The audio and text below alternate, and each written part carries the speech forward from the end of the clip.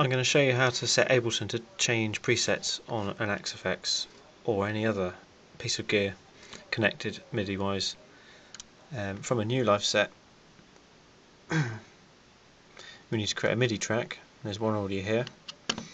I'm going to rename it something that we can recognise. Axe MIDI. Okay, and we want to set its output to Axe channel 1. I'm going to go to the hit tab and go to the arrangement view, and imagine we've got a load of song data here, and at bar 21 you want to kick in your lead tone. What you want to do is on the MIDI track you want to create a new clip for the duration that you need the preset active, and to keep things keep yourself informed, you need to name the track something like preset 34. Open the clip, and right down here in the Notes tab you need to select Bank and Program. Bank 1 is obviously 1 to 127 or 128. 2 is 129 to 256, I think. And 3 is whatever's left, 257 all the way up to 384. But you do need to specify the bank. So if we want preset 34, we want bank 1 and program 34. And what I'm going to do is, after those 8 bars, I'm going to make another clip,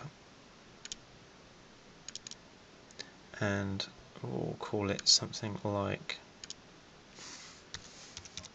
preset 99, and do same settings of the bank, but program, is it 99? Yes, it was 99. And then we'll try something in, make another clip, and we'll try something in bank 3.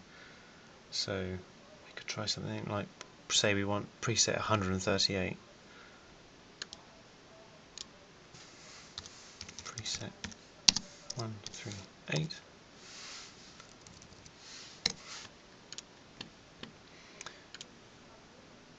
And we want bank 2, because that's where 138 lies. Bank 2, and I'm not entirely sure what it's going to be on my machine, so I've got a feeling it's going to be number 10. So it'll be channel 10, so this might not work. But if I play the clip from here, we will see changes on the machine, which I'll go over to now. It's 34 for 8 bars. Let's go into 99. Let's just see if I'm mathematically competent. 138. Still don't think I am, but that seems to be working. And that's all. And that'll stay on 138 until it receives another message. So that's all you've got to do. Hope this has helped, and all the best to everyone.